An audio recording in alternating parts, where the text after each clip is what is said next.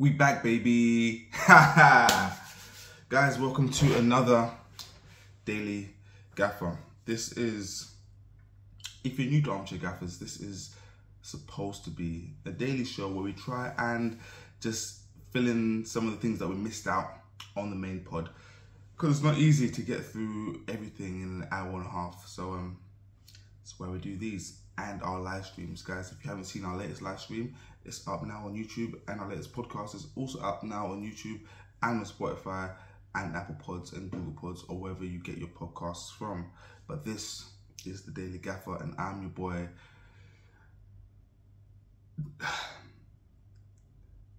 I'm Jess. I have many aliases. I have many different names, but just call me Jess. Today, guys, gonna talk mainly or briefly about Chessy, Chelsea Football Club, who seem to be back, baby. Not for me. Guys, I am not convinced with Chelsea. Everyone is saying that they back, baby, because they secured Caicedo and imminent arrival of Lavia to add to Enzo Fernandez. So their midfield is meant to be the perfect midfield, ready to take on all comers. But I'm not convinced. I'm not convinced. Do I rate Caicedo?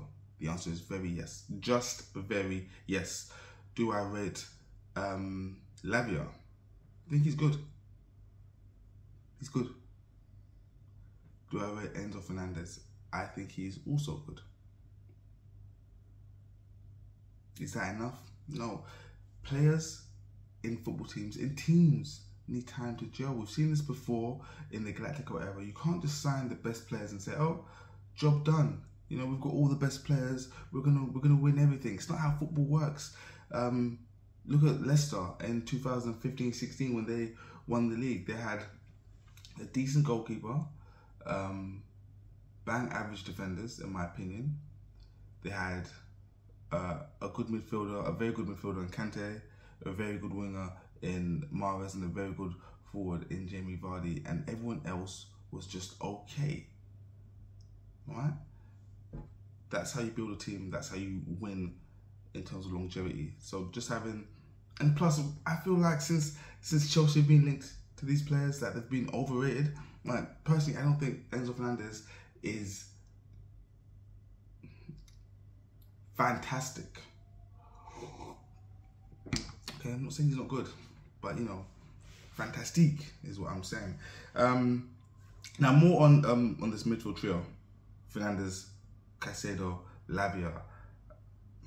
Chelsea don't play with a midfield three. On the weekend when they played Liverpool, it was more like a 3-4-3 setup. 3 centre backs, Chilwell and James flanking, with a double pivot of Fernandez and the Roadrunner. Sorry, Fernandez and Gallagher. That's my screen. With a front three of Sterling, Chukwuemeka, and Nicholas Jackson. Okay, so we can assume that Poch is gonna go with a 2-man midfield. So who does he go for? Fernandez is in, and Caicedo will be in. So where does Lavia fit into this? Is Poch gonna abandon all his pre-season preparations and what he's good at to shoehorn Lavia into the team? At what cost? What does that do to the shape of the team? If you're going to go for a 3-man midfield with 4 at the back, a 4-3-3, sorry, then Reece James and Chilwell are going to have to play full-back, not wing-back, which means that either Diassi, Thiago Silva or Cole will miss out. So the trade-off, you know, let's just not assume that you've signed these 3 midfielders and that is going to be the lineup. Chelsea fans, I just want you guys to be realistic, okay? So for me, I don't think you back, baby, and I also don't think, I think you do better than last season, but that's a given. Because if you do worse than last season, you're getting relegated. So you do markedly better than last season. Do I see you getting top 4?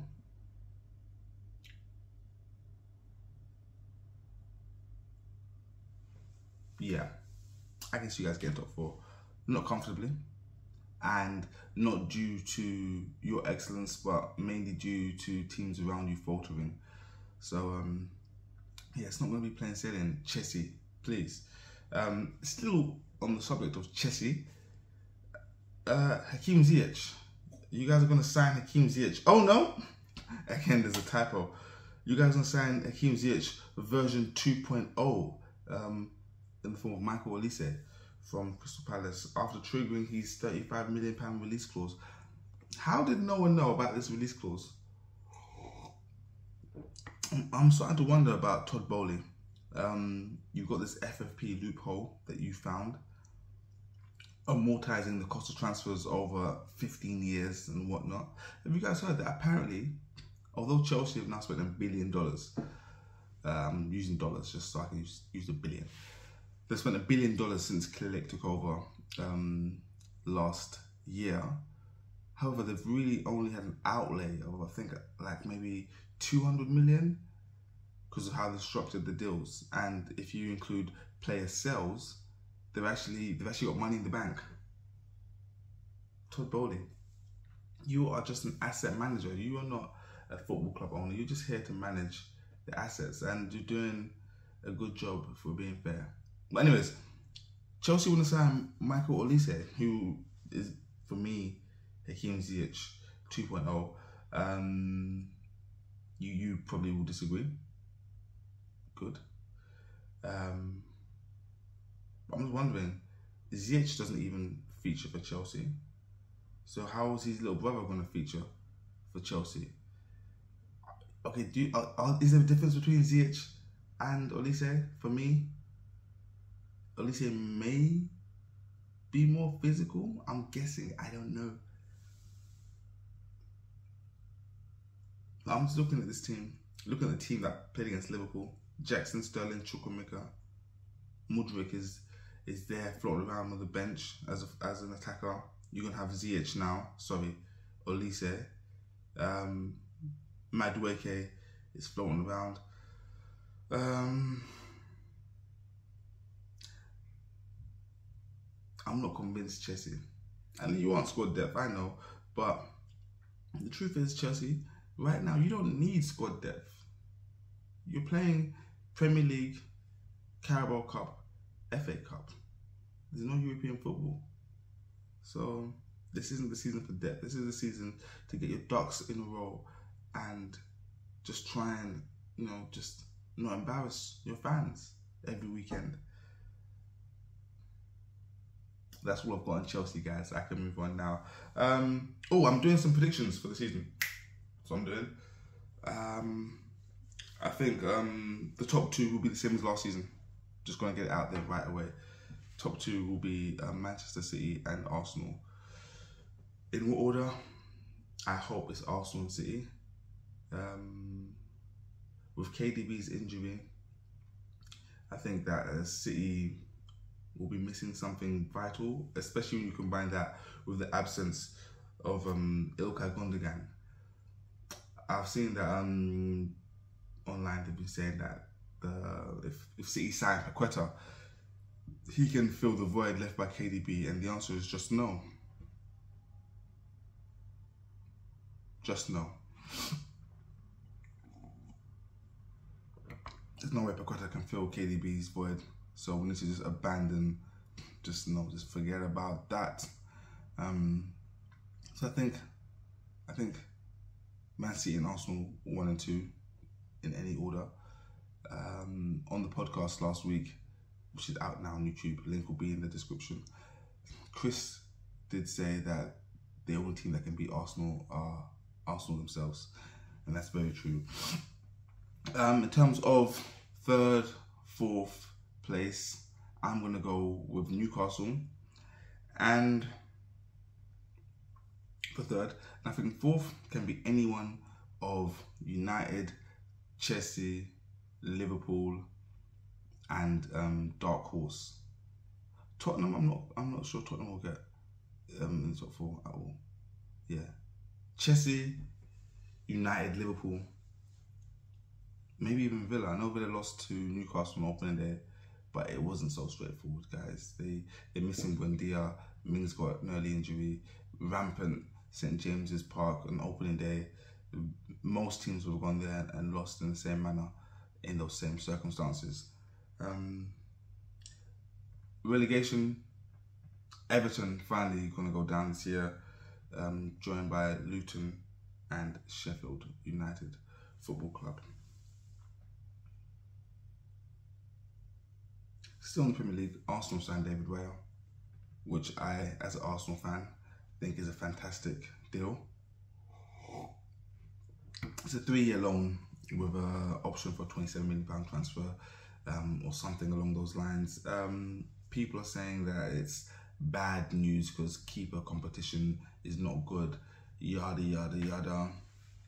I think people will just say what they're gonna say. Yeah, there's competition for every place, and I've heard things said such as, you know, but the goalkeeper position is very different because there's only one goalkeeper. But no, I think competition's good. The cream always rises to the top, and what's the worst that happens? David Raya is better than Ramsdale and he plays instead, or Ramsdale's better than David Raya and he plays instead. I don't see the downside of this, guys. Maybe I'm naive as an Arsenal fan, but I just find it crazy how a first choice goalkeeper is willing to come and leave a Premier League team and go to another Premier League team and play second fiddle, and that's testament to Mikel Arteta and his management and his aura, more than you believe. So I think the Raya loan deal is a good deal. Lastly, guys, nearly done. Today's gonna be a quick one. I'm gonna briefly talk about the legacy of Neymar Jr. We're gonna get into this more in depth on Thursday. Tomorrow? Wow, tomorrow's Thursday. We're gonna get into it in more depth tomorrow on our Continental Corner live stream, so please tune in. But I'm gonna give my brief thoughts on Neymar. I said yesterday that I believe Neymar is better than Ronaldinho. The numbers say the same thing, and the thing is, what you guys need to understand is that we look at Ronaldinho through rose-tinted glasses. Okay, we don't look at Neymar the same. We did when he was at Barcelona, but the moment he left and went to PSG, the lens at which we looked at Neymar through changed drastically. His numbers at PSG are ridiculous. I think I've wrote it down actually, 118 goals in 173 games. He's outperformed Ronaldinho in terms of stats. In terms of impact on the pitch, it's been the exact same. He's had more longevity than Ronaldinho. Guys, the facts are just the facts. Okay, we love Dino, but the truth is Neymar has had a better career and is better. What does this move to where is he going? Damn, didn't write it down. What does this move to Saudi Arabia say for Neymar's legacy? Yeah, you know, he was a Ballon d'Or nominee while still playing in Brazilian football. He went to Barca, conquered all, went to PSG.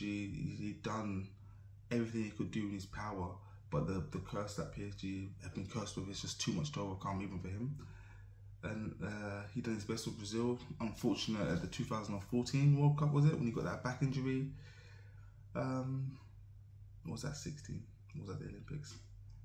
2014. You know, it is what it is. I still love the man. I think he's fantastic. Only 31 years old, so I don't think he's leaving the game just yet.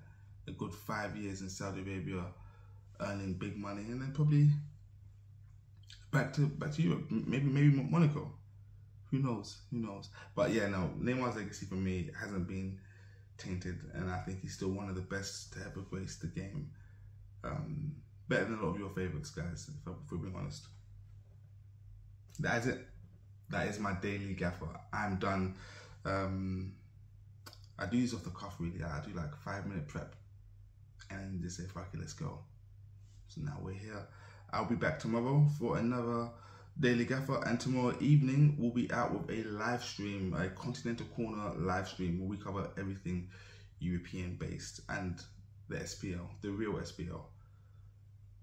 If you know, you know. I've been Jess. You guys have been great, and I'll see you tomorrow. Peace.